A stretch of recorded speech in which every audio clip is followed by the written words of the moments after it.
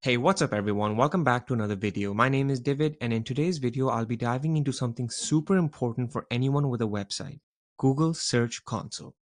Now, if you've been scratching your head trying to figure out how your website performs on Google or how it can climb those search rankings, you're in the right place. Google Search Console is a free and powerful tool that shows you how your website interacts with search results, the keywords people are using to find you, and even helps you troubleshoot issues that could be hurting your visibility, like dead links and indexing. Now, by the end of this video, you'll not only know how to set up and use Google Search Console, but also understand how to unlock its full potential to boost your website's SEO and get more eyes on your content. So if that sounds interesting, then stick around, press the like button, and let's jump right into it.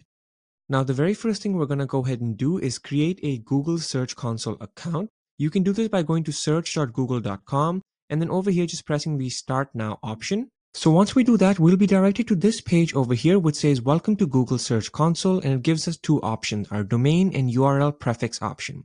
So basically what Google Search Console is asking us to do over here is to put in or connect a website so that it can basically link it and you can get to see all of the data about that website. Now, if you don't have a website link, we can go ahead and do that together right now. Now, the option that I recommend is this domain option over here because it basically connects your entire website as opposed to one particular URL.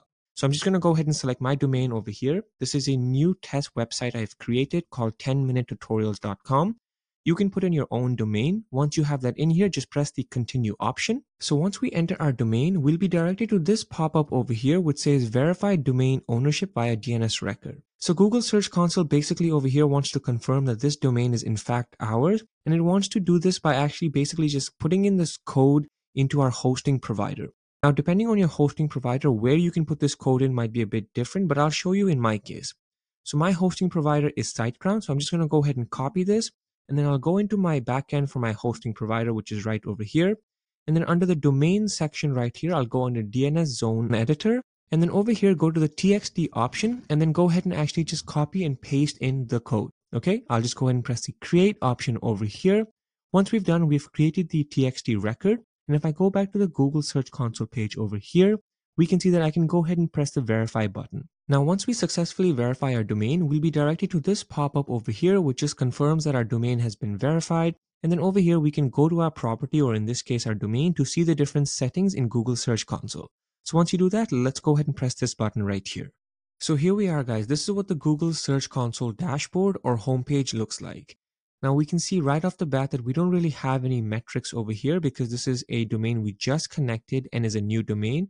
But generally speaking, once you have your domain processed and established, you should have a lot of information over here for your website.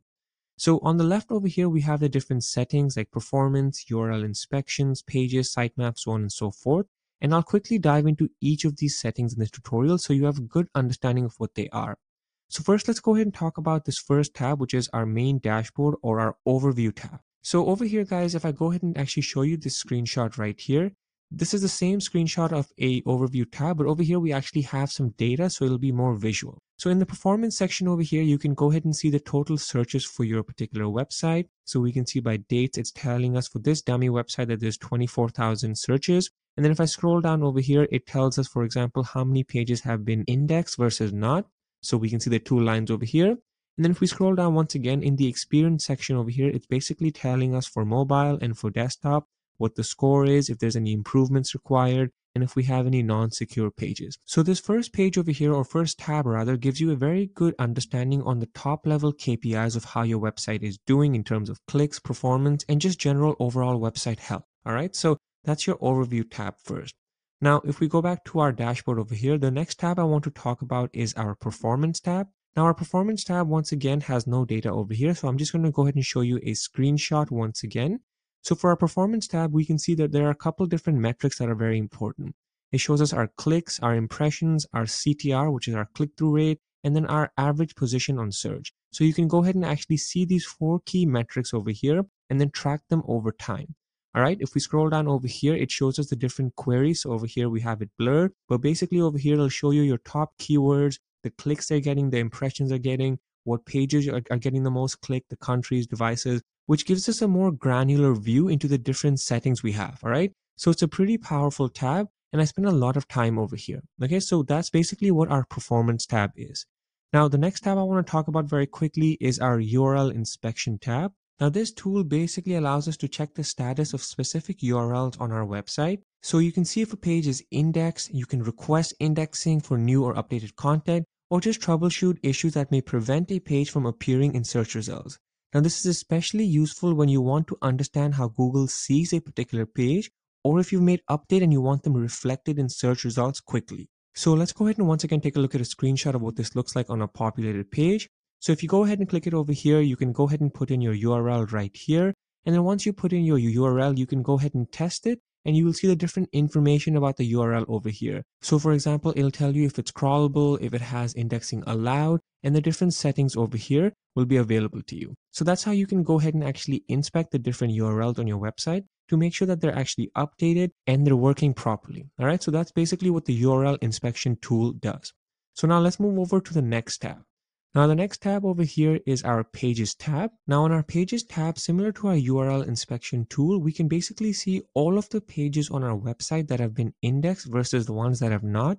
So we can go ahead and actually flag any pages and figure out why they're not appearing on Google.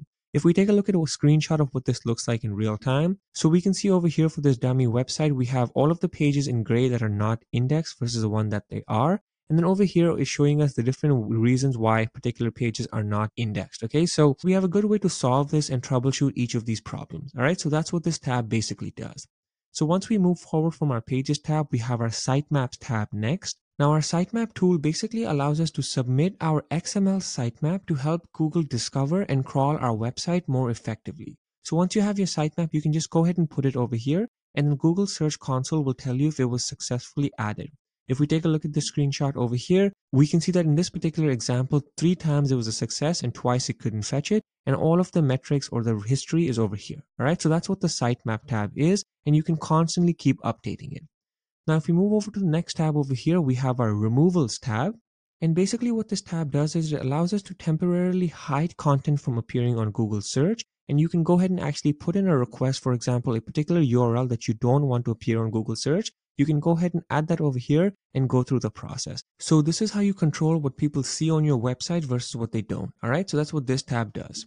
So once you have your removal tab completed, we can move over to the next tab, which is our Page Experience tab. Now on this tab, Google Search Console is basically evaluating our website on certain factors like speed, mobile usability, and security. And based on that, it basically gives us a score and tells us where we can go ahead and improve our page experience. If we once again take a look at our screenshot, we can see over here for the dummy website, it's telling us that for our mobile device, there's actually a poor score and needs a lot of improvement. And for our desktop, it also needs a lot of improvement, okay? So this gives you a good understanding of how people are interacting with your website and the experience they're having so that you can optimize it.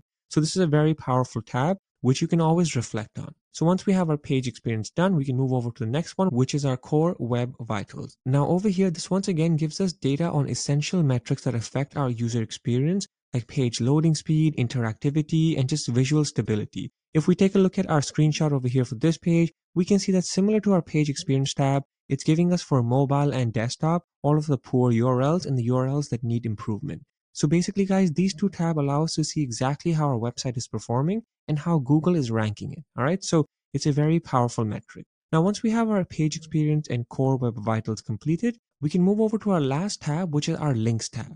So our links section basically shows us the websites that link to our particular website, as well as any internal links within our own website. It basically helps us understand our link profile and identify opportunities to strengthen our SEO.